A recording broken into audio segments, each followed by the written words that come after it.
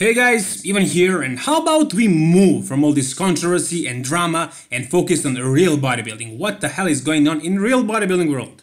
And I have so many things to cover today. I'm gonna try to be brief with all of them so you don't watch an hour-long video. And let's go with the first one. As you can see right here, this is Sandoe, and he's practicing posing with no one else but the mind, Milos Sarcev, who happens to be from Serbia, where I'm from actually. And this pose right here is the pose that Luke actually needs help with. If he could perfect abs and thighs, he could be a very good bodybuilder, he could place higher, because you guys know abs and thighs is the back double bicep of modern bodybuilding of today. As you can see right here, Luke is very thick. That's his game. That's what he's known for, being very thick. And that comes with strength, because he trains very heavy, so he got very thick. And he's very complete also. I mean, look at his back. Very thick back, everything is there, every single muscle is where it should be. Now the question is not is he going to be complete and muscular, but the question is actually is he going to be shredded enough? Because look at his glutes right here, they do not look peeled, not even close. But earlier this year at Arnold Classic, Boston Lloyd was the one who was saying that Luke is going to have soggy glutes, that he's not going to be lean enough. Which was not true. Luke brought an amazing conditioning and placed third at such a big show. So if he actually pulls that once again, if he actually comes dry and shredded at this Tampa Pro, he will have a very big chance to win the show. Because he's complete, he's big as a house, and he's young, he's fresh. Unlike Dexter. Dexter is old, I mean he's 50, almost 50 this year. But you know, Dexter is Dexter. He's one of the most gifted bodybuilders genetically of all time. He's not as big as some of them, like Ronnie Coleman for example, and also not like Luke, but he has those crazy bellies, crazy shape. So that's Dexter. I mean, I just want to say once again, Dexter is Dexter, but he is getting older and he's not fresh as he was once. So Luke is a younger guy who is very hungry and who is looking very good. So it's gonna be an epic battle, I'm sure of that. Here you can see Luke training, and one thing he's also known for, as I already said, being very strong, and that shows on his physique. It shows in terms of thickness. He's very thick, and I cannot stress that enough. Because you have a lot of bodybuilders who don't train heavy and with compound movements, and they look good, but when they turn on the side, you can see that they are not very thick. And Luke, when he turns on the side, basically you can see his back. Because he's very big, very huge. And that is also the reason why Dorian Yates was able to dominate during the 90s against the guys with better genetics, because he was thicker from the sides, which in comparison shows that he's much bigger than the rest of the lineup, and that's what I like to see. I like to see some crazy ass thickness, don't you? While we're speaking about thickness and open class bodybuilders, we must mention William Bonac with his most recent physique update. And these guys' arms are probably the same size if you measure them sideways and upwards, pretty much. Literally, I mean, measure it from the elbow up and from his triceps to his biceps. Probably the same size. Not really, but his arms are humongous, really big arms. And I'm pretty sure this is Intel. I don't think this can be real muscle. I don't think your biceps can be popping this much without even flexing them, basically. But anyways, he's looking great, and I'm really curious. Is he going to be ready? Is he going to be shredded enough? And will he peak perfectly without Neil Hill in his corner? Will he get another coach, or will he try to implement the same formula that Neil gave him? Because if you watch the Nick Strength and Powers video, the interview with Neil Hill, he said that he actually gave him an updated program for 2019 Mr. Olympia. So he has the program. He just doesn't have somebody to follow him, you know, to make sure that he's sticking to it. But he does have it.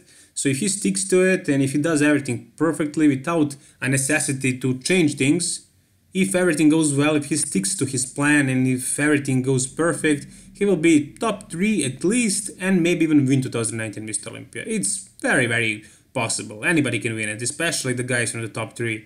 This thing right here shows his biceps. He's just sitting right there. He's not even flexing. He's just relaxed and his biceps are popping, they're bulging, they're actually hitting his chest. He's barely able to put them down. And this does not happen with real muscle. This is definitely some side enhancement oil. But who cares? It looks good, it looks hard. It doesn't look oily. It looks firm and it looks like real muscle, but it's definitely not. No way.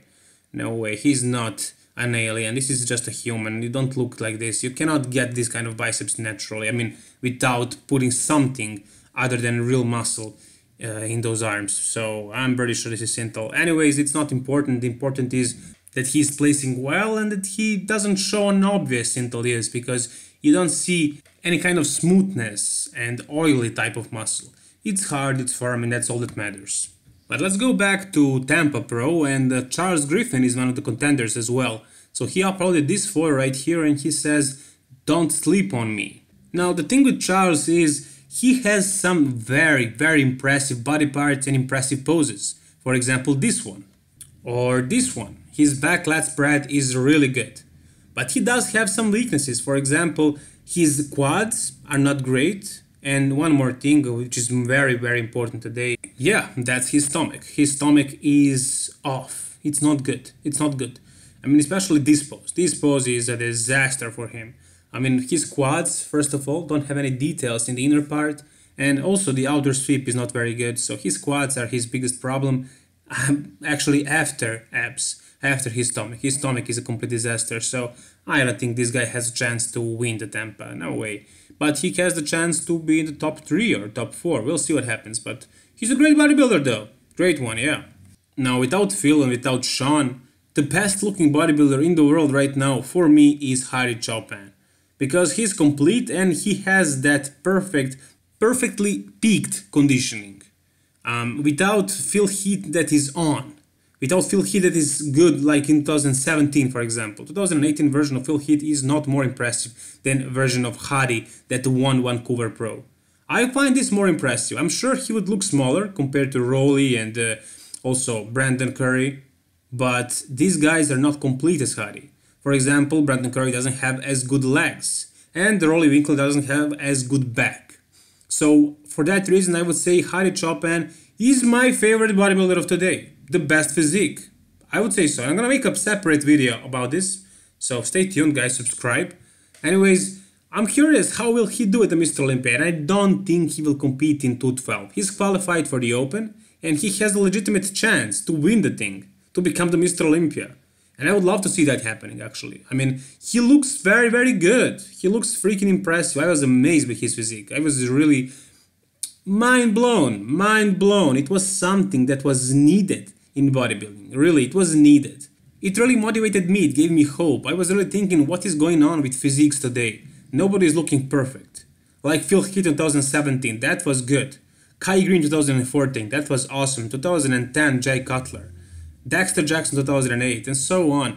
We had much better physiques. Today we have a bunch of physiques and they are not complete, they're not perfectly shredded, perfectly peaked.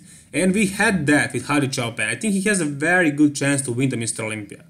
But we'll see what happens. Anyways, I'm really rooting for him to bring even better package.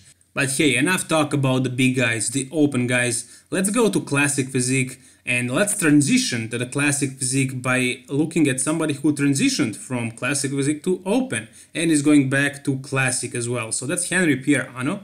And also we're gonna talk about the other weekend warriors, right, about classic physique guys. But Henry Pierre Ano this weekend actually at Portugal Pro competed as an open class bodybuilder and he actually took 6th place, which is very good. As you can see right here, his back shots are very good. I like his back very much. And from the front as well. I mean, he was battling Samson Dauda for that 5th place. He did not win it because, yeah, Samson is thicker, he's bigger. But actually, you could make an argument that Henry actually deserved to win, being more aesthetic, having probably smaller waist, shorter torso. As you can see, Samson has a little bit longer torso, and so on. There are many traits that Henry possesses, and he could have won actually 5th place, but he didn't. Anyways, this is a great placement for somebody who is doing classic. And actually right now he said that he is actually transferring back to classic, so we're gonna see him at the Mr. Olympia. Right now he's prepping for Mr. Olympia, classic physique. Last year he was 4th place. We'll see how he does this year, if he actually manages to be at the weight limit, which is gonna be hard for him probably because he got bigger for this show. Anyways, I'm looking forward to classic physique Mr. Olympia, but somebody is also making improvements while we speak. As you can see, Stanimal is training with Charles. And Charles Glass, one of the most, probably the most popular bodybuilding trainer in the world, is training him. And Charles is known for his angles. So maybe I'm wrong about Charles, because he trains Stanimal this year, and look at the gains that Stanimal was able to make. And look at the upper chest. Look at the upper chest. He's much improved. He's definitely much improved. And I'm sure he's going to be better as far as placings as well, if he peaks perfectly. So that's on Chris Acito. Last year he was a bit flat. He was definitely flat, and that's why he didn't place as well. But this year he made really good improvements. And I'm sure the reason for that is his training.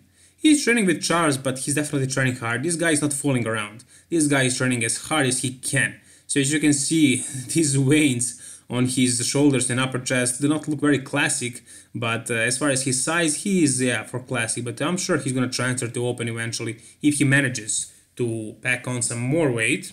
But as you can see right here, he is much bigger. On the right side, on the right photo, he is actually 2 pounds heavier, but actually leaner than he was last year at the same time. So he's going to be more defined, more shredded, and bigger.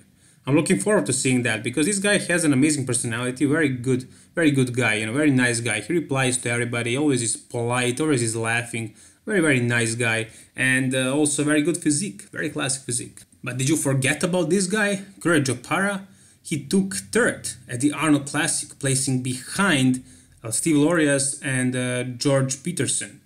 And this year, Keon is probably gonna beat him, but I'm not really sure at this point. You can see that this guy made some improvements as well. He looks very full. He has very good shape, very good muscle bellies. He's known for his legs, but I don't know if he is even qualified for this year's Mr. Olympia. I don't know, I don't think so. If you guys know, tell me down below in the comment section, but I'm pretty sure he's not. Maybe he's just making improvements for next year. We'll see. So we talked about the big guys, we talked about the small guys, now let's talk about the medium guys, 212 division. And without Hadi Choopan competing, I'm pretty sure Hadi will not compete. I'm not sure if Hadi gonna even get the visa to show up in USA. But I'm pretty sure if he gets the visa, he will not compete in 212. Why would he? And the favorite to win it is this guy, last year runner-up, Derek Lunsford. And as you can see, I think he made some improvements. I think he looks bigger, fuller and rounder, and overall improved. I think his muscle quality is getting better. But yeah, you know, he is known for looking impressive as hell in the off-season. But when it comes to competition day, he is not as impressive, but still good enough to take second place. As you can see right here, this is him guest posing, and he looks like a Mr. Olympia in open class. He looks huge. But yeah, you guys know he's super short. Anyways, he looks much bigger than any 212 competitor. He looks enormous. But when it comes to competition time, this is basically what you get. This is 212-pound bodybuilder, and as you can see, everything is good. His legs are good, his arms are fine, but can you see that area, that blurry area of his upper chest and shoulders? He's very smooth through that area, and that's what is hurting him the most. That part right there. Everything else is good. For example, his back.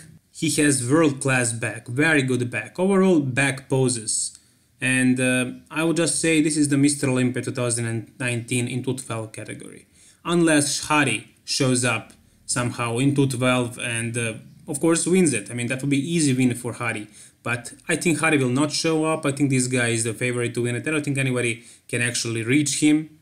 So this is it for this video, guys. We talked about everything that happened these past days, and this was a lot of topics. So thank you for sticking till the end of this video, and guys, thank you so much for all the kind words, all the support and everything.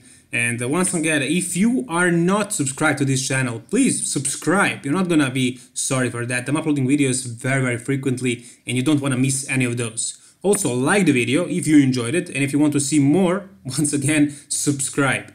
All the best, guys. Bye bye.